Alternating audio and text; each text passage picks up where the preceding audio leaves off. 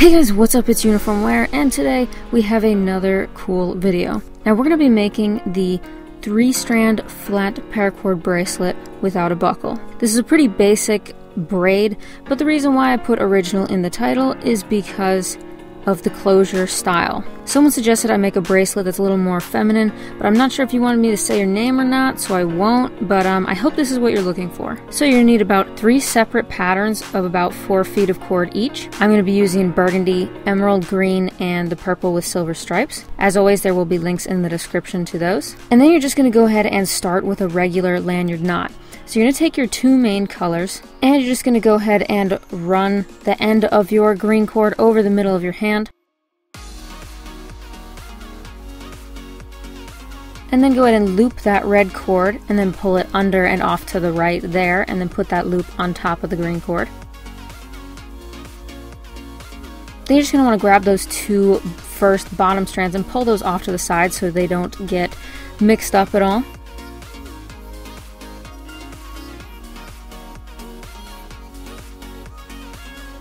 And then go ahead and grab the end of the green cord, and then you're just going to pull it around and under that red strand.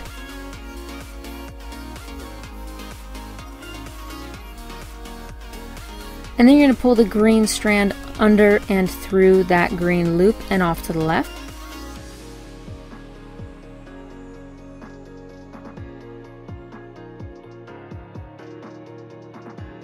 Now, as you can see, we have kind of a figure 8 pattern. And then you're going to go ahead and grab your red strand, pull it around in a circle going counterclockwise, past the green strand, and then up through the middle of that loop.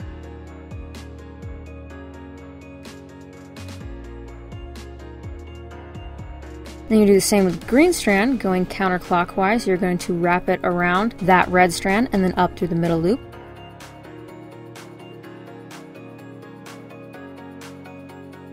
And then you're just going to go ahead and take your hand out and then go ahead and pull the 4 strands away from each other. When doing this, you're going to want to try to shape the knot as much as you can to make sure that there aren't any imbalances, I guess you could say. And then you're just going to go ahead and tighten the knot a little bit.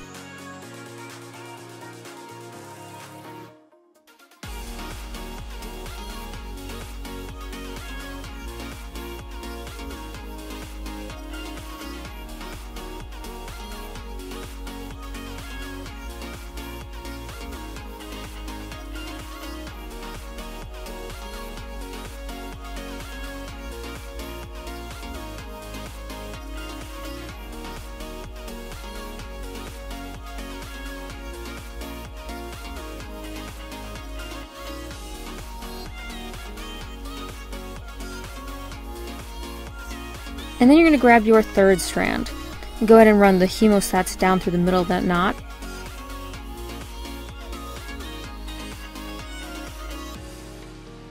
And then pull that purple strand up through the middle of that lanyard knot. And you're just going to want to finish tightening the lanyard knot completely.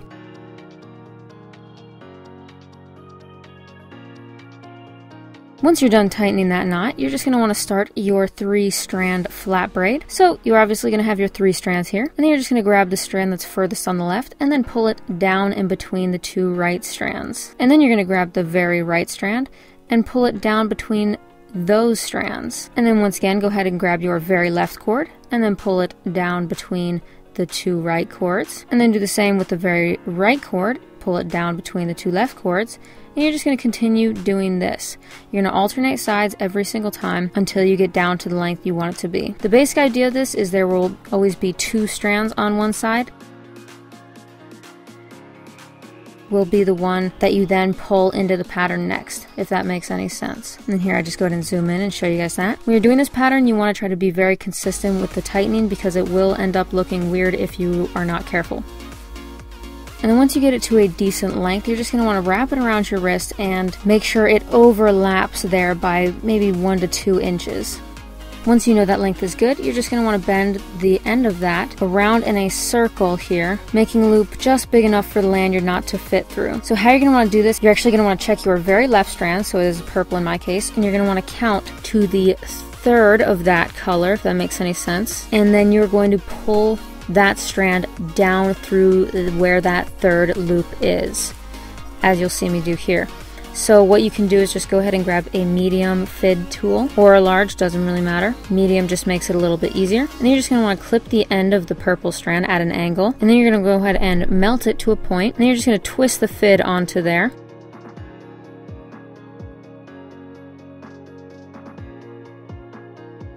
And then go ahead and find that loop again, and then pull the fid down through there. Make sure you go through the top of the bracelet. You don't want to go from the back of the bracelet. You want to go down through the top of the bracelet. You're just going to want to tighten that a little bit. Try to make sure there are no twists in that cord.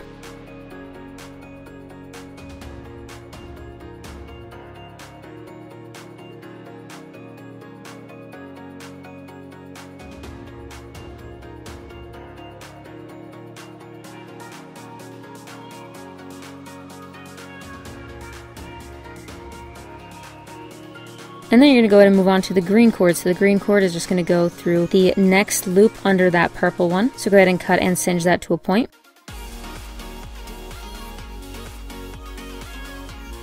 And then pull it once again down through the top of the bracelet.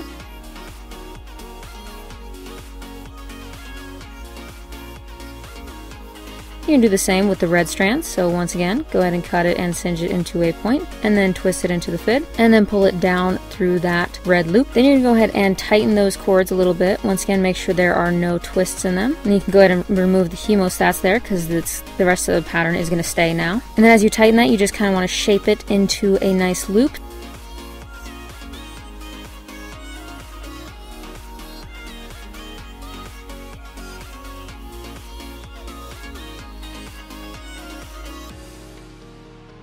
And then just go ahead and pull the lanyard knot around here and pull those strands up through that loop, and make sure the lanyard knot fits. You want it to fit nice and snug. Then you can just go ahead and try the bracelet on and make sure it is a good fit for around your wrist. So as you can see here, it looks pretty good. It just barely fits with enough space for lanyard knot to be in a good position, so it's not too loose. Then you're just going to go ahead and take that off and finish off the bracelet. So go ahead and start with your bottom strand there, and then just go ahead and cut that. Leave a little bit of cord left on there, and then you're just going to go ahead and melt that to the bracelet and press that down.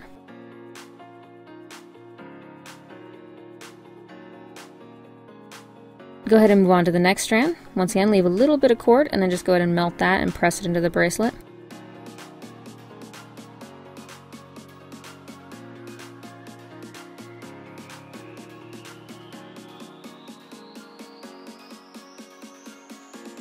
And then go ahead and finish the last cord. When doing this, I would only suggest leaving enough cord for it to burn. But if you have a weaker lighter than the one I'm using here, it's going to be harder to burn it essentially. So you're going to want to leave less cord basically.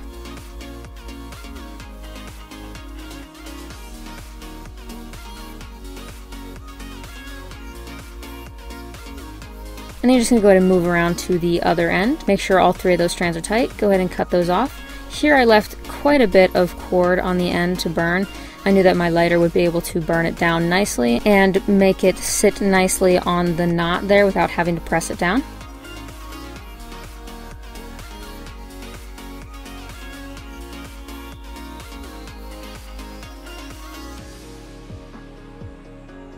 And then you're done. Anyway guys, this is the end of the video. I really hope you guys enjoyed it. I also hope you guys enjoyed my last video, my 1,000 subscriber video. That one took me a little while to do. It was a little bit on the long side, but I hope that you guys enjoyed it. If you are new here, I post every Monday and Thursday without fail. And I also post sometimes sporadically, so if you want to make sure you don't miss any of those videos, then go ahead and subscribe.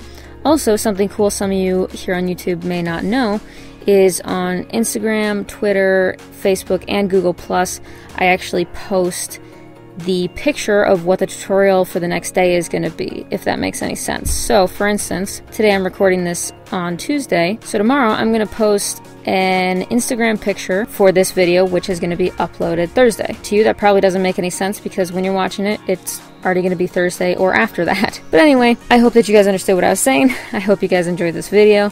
If you did, make sure to leave a like, comment, subscribe, and as always, thanks for watching.